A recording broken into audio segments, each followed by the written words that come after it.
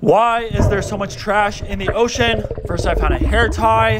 This is like a chapstick thing. Someone lost a piece of sunglasses. Who lost the top of their fishing pole and didn't pick it up? Then I found this seashell, and right nearby, I found my friend Octavio. His mom, Octavia, was already cuddling with Brittany, and we tried to take some photos, but then Octavio got nervous and he swam off. I went down to check on him, and I was like, Octavio, what's wrong? And he was like, I'm having a breakout and I don't feel cute, uWu. And I was like, Octavio, of course you look cute. So then he grabbed onto Monet's leg again, and we were able to take the photos. Here's how they turned out. Which one's your favorite? This one's my favorite. Okay, bye.